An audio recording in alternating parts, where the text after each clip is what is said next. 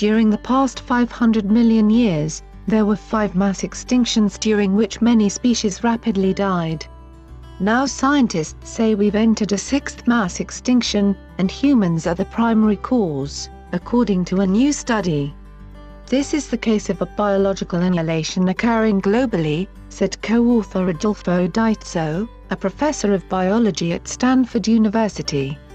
Previous mass extinctions were due to natural climate changes, huge volcanic eruptions or catastrophic meteor strikes. But this one is due to human activities such as deforestation, overpopulation, pollution, poaching and extreme weather events tied to man-caused global warming, the study said. The massive loss of populations and species reflects our lack of empathy to all the wild species that have been our companions since our origins, said the new study's lead author, Gerardo Ceballos of the National Autonomous University of Mexico. It is a prelude to the disappearance of many more species and the decline of natural systems that make civilization possible. The study suggests that as much as 50% of the number of animal individuals that once shared Earth have disappeared. Researchers determined that billions of mammals, birds, reptiles and amphibian populations have been lost worldwide.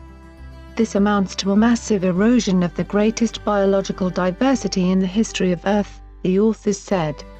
Particularly hard hit have been the mammals of South and Southeast Asia, where all the large-bodied species of mammals analyzed lost more than 80% of their geographic ranges.